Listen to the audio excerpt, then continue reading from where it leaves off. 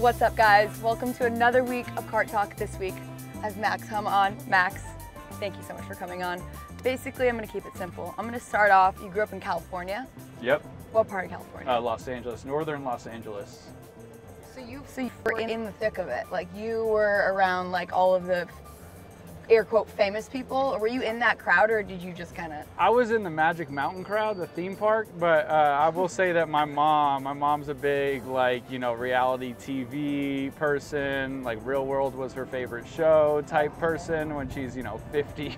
And so my mom, when friends would come to town, they have those like tour bus rides where it's like, see where the stars live. My mom knew where they all live, so she would take our friends on tours. So I wouldn't say I was immersed in it, but I mean, you're around it a little bit. Okay, but that's totally amazing. So like how far, I don't know like LA that well, so how far outside? I'm 18 miles from like Santa Monica. So when we got older, we would go down like cruise Venice a little bit, but didn't really get to go out in LA or anything till obviously I was old enough. But it's funny, my wife Lacey she lived in West Hollywood for a while, so her stories are way cooler than mine ever were. But she basically grew up in California. She grew up in Southern California in Murrieta, but then lived in West Hollywood when she was 21, 22. So she's got all like the cool, like, her claim to fame is Bone Thugs and Harmony got her into a club one time, so she's got way cooler Okay, stuff so than me. I should have her on the show. She's way more basically interesting next time I have her available, I'm gonna have her on. Yeah.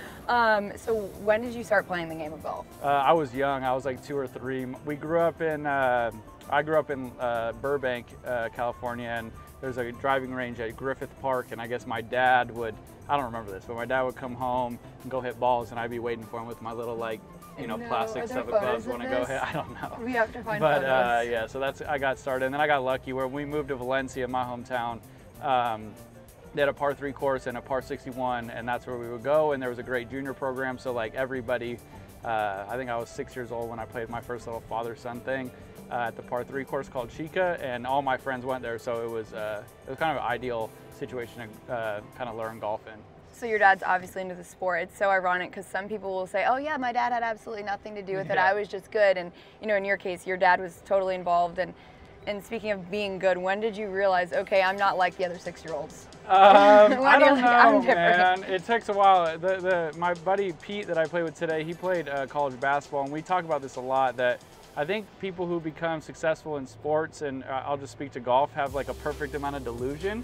Okay. So like, I just think like anytime any teacher or any person ever asked me like, what are you going to do with your life? I said, I'm going to play on the PGA Tour. When they said, well, if that doesn't work, what would you do? And I would look at them and be like, why the hell would that not work? Yeah, you know? okay, I love that. So like, you need a little bit of that, but I don't know. The first time I knew, and I think in my heart, that like I would make it is really when I got to college. I played the US Amateur. And I made the quarterfinals, and then I kind of was like, okay, like I'm gonna probably be able to do this if I keep kind of going about the path that I'm on. But you know, everybody, Southern California is a competitive golf environment, and so it's hard to ever feel super confident. But I was also around people that were great, and it was easy to be. Yeah, if you keep up a little bit, you know, at least you're in the right. You're in the running. Yeah, you're in the running. So you went, where did you go to university? I went to Cal up in Berkeley. So I wanted to go to UCLA, didn't get in, and was fortunate not to, because as I joke, my mom probably would have been basically living at my dorm. So I'm glad I went further. Your mom seems to like, is she like a little party girl a little bit? No, opposite. My mom is Jewish. I'm half Jewish. So the stigma is, you know, Jewish moms are very attached. Yes, okay. They want their sons to leave. So, okay, so you went there 4 years, but wait, what I was gonna ask you, what was your major? I know you said you didn't think of anything else, but what was your major in college? It was interdisciplinary studies. It was a athlete major for people who couldn't get into the business school. So it was interdisciplinary studies, and you had to focus. It was consumer behavior and globalization. Couldn't tell you what that all means. But it was kind of like sociology. But I wanted to do business. Cal's business school is way too hard for me, so that was my next best option. So you went to 4 years. Graduated college, and then when did you get your pro card? So right when I turned pro, I played the Walker Cup at the end of the summer, and then they gave me a start into the Fries.com, which is now the Fortinet, and so that was my first pro start, and I got 9th. And then got into the next week and got 30th in Vegas, and then went to Q school and got my card that way. So I guess I got my Korn Ferry card in 2013 and got to play a bunch of tour events in 2014 as well. So I know you've been through a lot of different tournaments, a lot of different situations in your life. If you can think of one, you know, maybe not winning a tournament, but maybe one moment in golf that was like so pinnacle for you, and something that was like, okay, looking back as you know, the people were asking you in grade school, what do you want to be? And you're like, okay, well, I am that person. I am that golfer. I have officially like made it here and fulfilled my dream. Oh, that's tough. That I is mean, tough. the easy answer is when I won the Wells Fargo in 19, I would say like that's when I, you know, it felt like I was on top of the world. But my moment, I went through a really bad year or two. In 2017, I played terrible, made 2 cuts in like 17 starts on tour, lost my card, and then was on the outside looking in to make the playoffs on the Korn Ferry Tour at the time, web.com, and I had 4 holes to go on Friday to make the cut.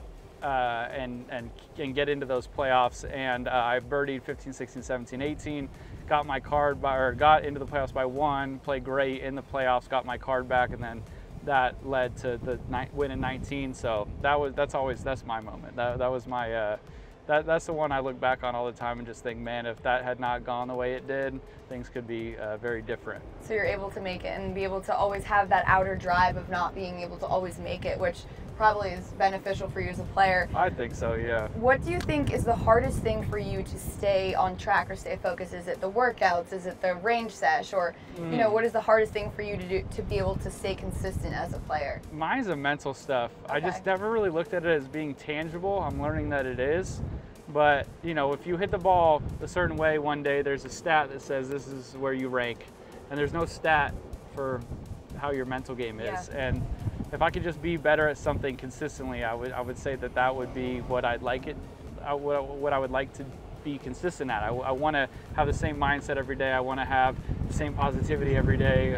But that's the part that kind of, it's a work in progress. Well, Max, this is why people love you, is because you're very relatable. I think everyone listening to that can relate to the fact that the mental stuff is probably the toughest part of this game. That is all for me today. I just had a few questions for you. Thank you so much for coming on. Thank you for letting us get to know you a little bit better. Thank you.